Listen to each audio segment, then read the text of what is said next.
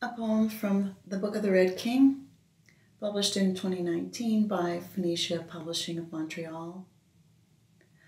All the poems in this long sequence take place either on the way to or in the Red Kingdom, a rather fantastical place. And this one is about a legendary story of the Red Kingdom.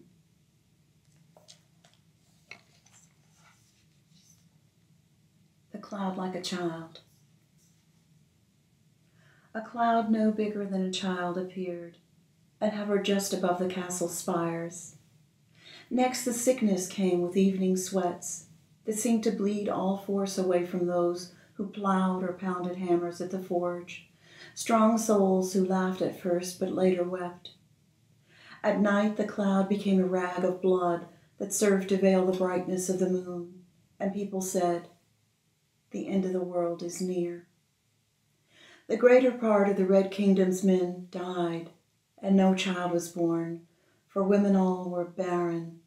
So the Red King in that time took pity on the sons and daughters who were not and seemed unlikely to become. 3 generations he raised them from stones, until the demon rag was worn to shreds and lost to every eye except the king's. So was preserved the kingdom of his love.